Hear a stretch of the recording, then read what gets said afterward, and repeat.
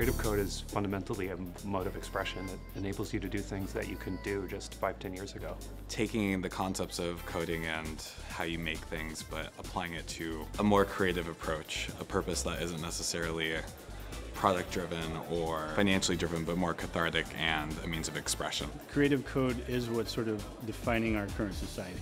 And I think when the future looks back at us in this information era, they're going to look back at the people making the art. Creative code represents a real opportunity for people from a creative background to express themselves and kind of wield their influence in ways that they haven't really had access to before. When you're coding, there's a certain dynamism in that. You can interact and you can kind of predict and tell rules and states of things. But it's really hard to kind of get involved and start in that process.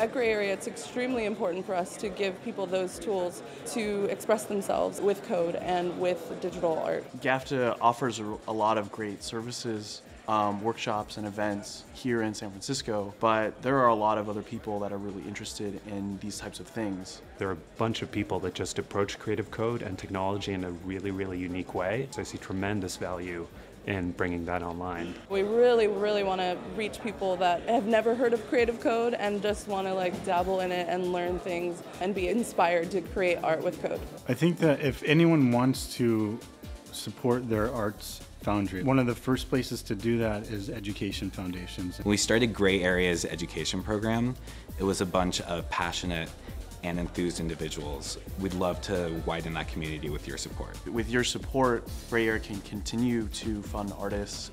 You can get involved by taking a class, and you can also get involved by offering a small donation on our site, either through creativecode.io or grayarea.org.